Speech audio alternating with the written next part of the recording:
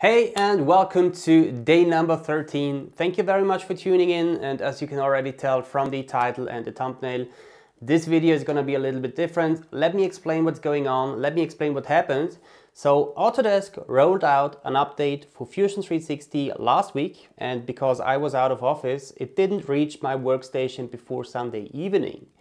And before this, everything runs smoothly. But after the update, I'm experiencing some serious issues using Fusion 360.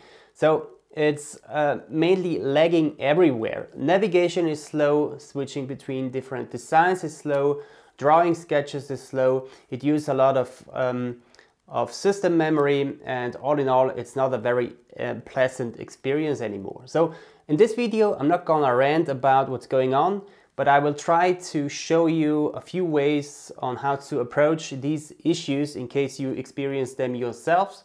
Unfortunately, there are not that many possibilities, but I'm gonna show you a few different ways on how to address this problem. So let's get started. Now, let's see if I can demonstrate what's going on here. And for this reason, I have opened a scene that consists of several different components. And as soon as I start orbiting or rotating the model in the viewport, the lag kicks in. So this goes for rotation, for zooming, and for panning. And you probably might say that you cannot tell the difference, but I can guarantee when you experience this lag yourself, you can immediately tell that it takes a fraction of a second between the click and the operation to take place. And you also might say that this is probably because of the complexity of the scene. And for this reason, let's switch to a design that is much simpler, and here I have the same behavior. It's also visible or noticeable on a simple sketch like this one, and it's not only navigation, it also affects drawing sketch entities and moving these entities around. So it always takes a fraction of a second for the line to follow the cursor, and it is even visible on an empty scene. So when you look at the view cube in the right hand upper corner, you can see that it lags as soon as I start rotating in the scene. Now, I'm not sure yet where this problem comes from, but when you are dealing with display issues, it is usually a good idea to go to Help, Support and Diagnostics, Graphics Diagnostic. Then this box appears. At the top you can see what device is currently in use, how much memory is available, what drives the graphic card, what version is installed, and when it was installed. And at the bottom you can limit the effects to optimize performance, and if you check this one, all of the effects are turned off, so there is no anti-aliasing or ambient occlusion anymore. Unfortunately, this does not solve the problem on my end, so I'm gonna disable this feature again. And in case you want to know if a new graphic card driver is available, you can simply click this button and Fusion redirects you to the website of the fabricator. And here it already fills in the name of my graphic card and the operating system, and then I can search for the latest driver. Now, let's also briefly talk about the ups and downs of cloud-based application and software as a service. So one of the big upsides is that you do not have to worry about your files, as they are stored in the cloud, hopefully in a safe place. And in case of Fusion 360, not only your files are stored in the cloud, but also your preferences, your settings, and your shortcut keys. So this means that whenever you launch Fusion on a different workstation, when you log in with your credentials, then you have your personal Fusion 360 version available again together with your files. And working with cloud-based applications also means that you usually have some team and network features available that make communication and collaboration with your colleagues, with your co-workers, and sometimes also with your clients easy and straightforward.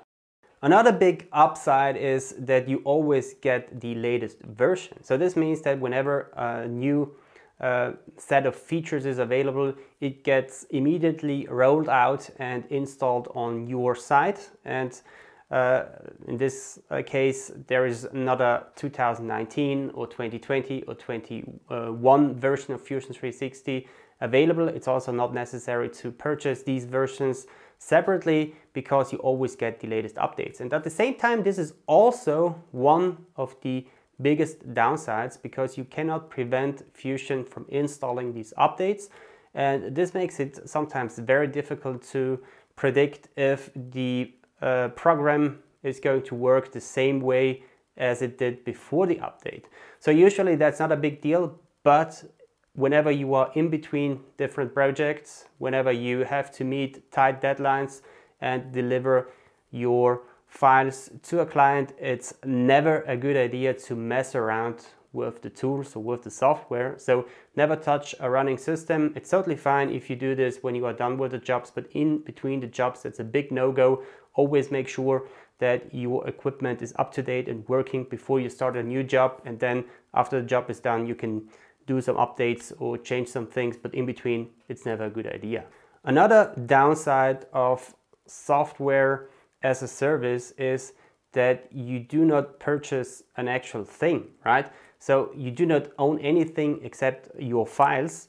So this means that you acquire the right to use the application for some time, and after this period runs out, you have to renew your subscription to get access to your files or to manipulate or adjust the source files again.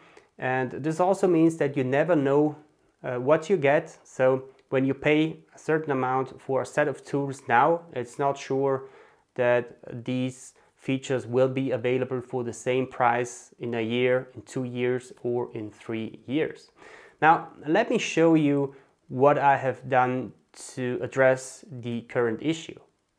The first step is self-explanatory and almost not worth mentioning, and this is to use Google to search for a solution. So I type in something like Fusion 360 lagging, and on the first page you will usually find a link to the Autodesk forum, so it's this one here. And in case the post does not answer your question, you can go back to the Fusion 360 category. And here you have several different boards: electronics, manufacturer, support, where many topics are discussed by the community. And it's a good idea to go to the top of the page and type in something in the search bar. So let me try something like slow. And then I search for a post title that describes my problem. Fusion extremely slow after last update. So this one was posted a week ago. And it looks like starts normal. For example, circle is lagging very bad. It looks like that other users are experiencing the same or a similar issue, which is a good sign because it means that it's not something that only happens on my end, and under these circumstances it increases the chances that the people from Autodesk are taking care of it. And if you want to find out what version you are currently using, you can switch back to Fusion 360, go to Help, About, and here you can find the current version that's installed on your workstation. To start a new post in the Fusion forum, you have to be registered on the Autodesk website, and before you do so, take you some time, read through the existing threads, because in case other users are experiencing the same issue, then probably a solution was already posted somewhere. And if you are lucky and if enough people have the same problem, then sometimes also the software engineers from Autodesk reply to your post, they take care, and under these circumstances it's a good idea to provide them with the information they need for a successful investigation. Now, when it's really urgent, you can go to Help, Support and Diagnostics, Get Support. This opens up the Autodesk website one more time. Then you can scroll to the bottom of the page, Visit Support, and here you can choose between different paths. In my case, I would go for the post-purchase support and select a topic, choose my product, describe my problem, and then I get prompted with different options like scheduling a call or asking my questions directly to the Autodesk support team. And as far as I know, this is only available when you are a paying customer. Unfortunately, I wasn't able to come up with a solution for the current issue, but I promise that I will keep you posted and I will let you know in the comment section below this video once I find something that solves the problem. So that's it for today's video. Thank you very much for tuning in. Thumbs up if you like the content, subscribe, and see you in the next one.